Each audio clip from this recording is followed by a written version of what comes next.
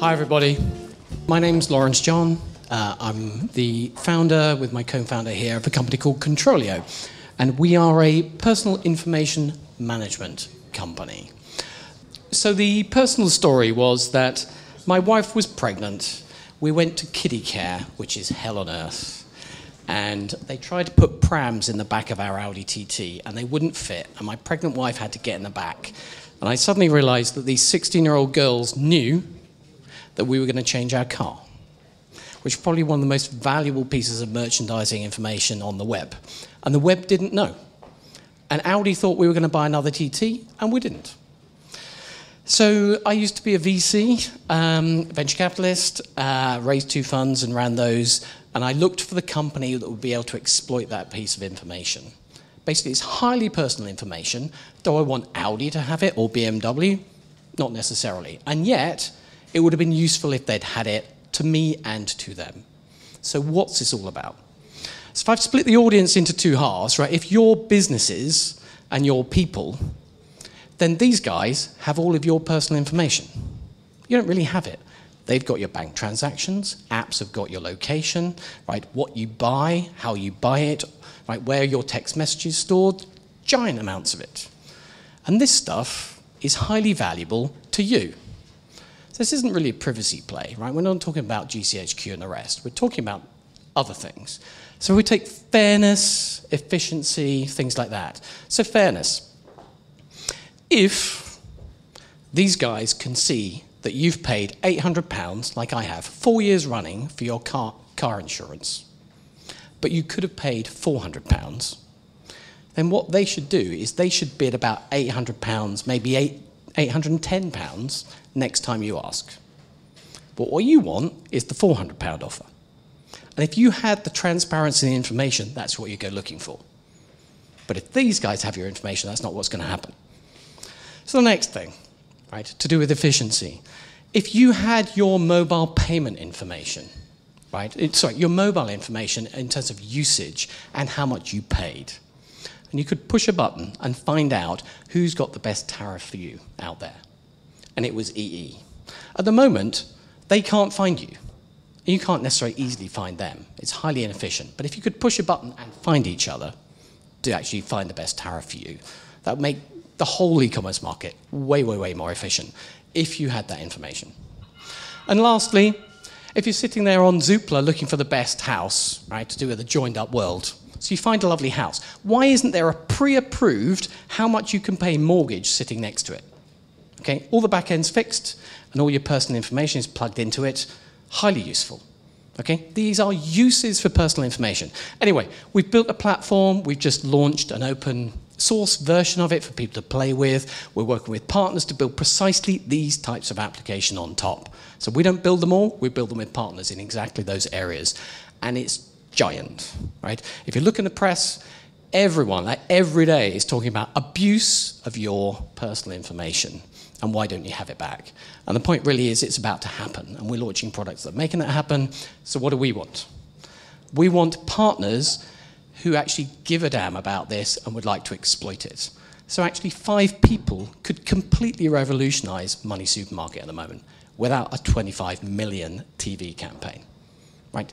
You just have to help people analyze the information in their bank, offer them useful services, and you can create giant companies quickly. And we're the platform that's helping those types of companies happen. So it's called CTRLio. It's about personal information. We love your help. Okay, thank you very much, Laurence. Does anyone have a question for Laurence? Actually, I quite like your idea because I often do the same thing to myself. I draw all my data and try to analyze what is the best rational decision I should make based on my past performance. But how you actually make recommendations? Do you just purely display the data to the end users, or you actually give recommendation based on the data? So, part 1, our partners who are expert in the verticals make the recommendations. How they make recommendation? How can you make sure they make a fair recommendation? Give you 2 examples, because I don't know if fair exists, so let's talk about fair. We have 2 partners in the mobile phone tariff space. One will tell you the cheapest tariff, Okay? The other one will tell you probably the cheapest tariff, but also they've got shit coverage, terrible customer service, so actually you should do this, and they got a nice deal on a mobile phone, right, particular phone. Now you can choose which one you go with and which advice you take, and we make those available.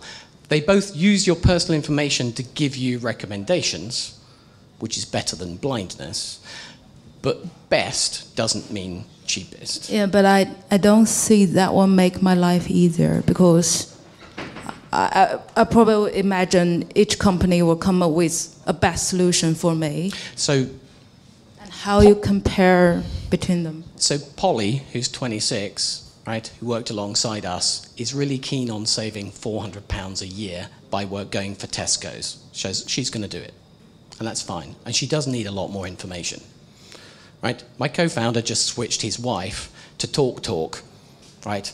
And he should have read about their customer service and things, right? Because they're not getting, right? The first instance was not a happy experience. So it kind of depends on the segmentation, and that happens currently. Some people will read reviews, but at least they can use their personal information to find out what might be the best offers relating to them.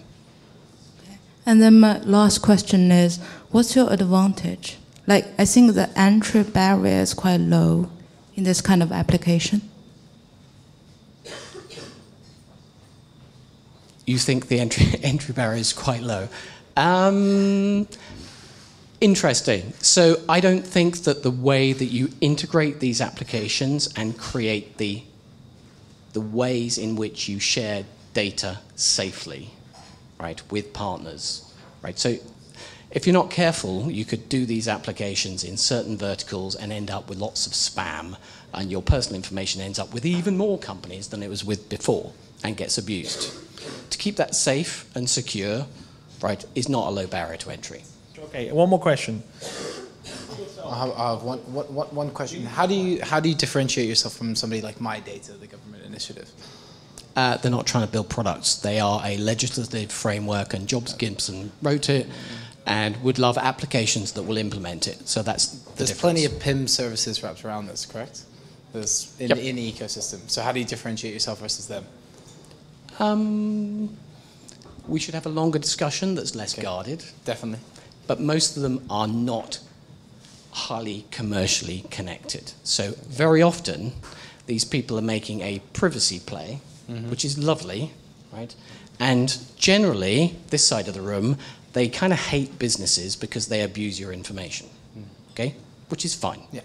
Unfortunately, these people want the services that the businesses have to offer. So actually making the right type of business information connection between the two is the trick, and that's the bit we'd love to chat to you about. Okay. And where exactly is your product at the moment, just out of interest? Do you have any partners on board? Yeah, we do. You do, okay. Yeah, we have 3 partners on board already, and one partner has 1 million uniques a month. They have potential to make 100 quid out of any one of those uniques, and they don't make any conversions, right, because they're a publishing company. If they could, it's a giant opportunity for them. The visitors have a chance to actually save money. Yep. Okay, great. Okay. Laurence, thank you very much. Thank you. Thanks.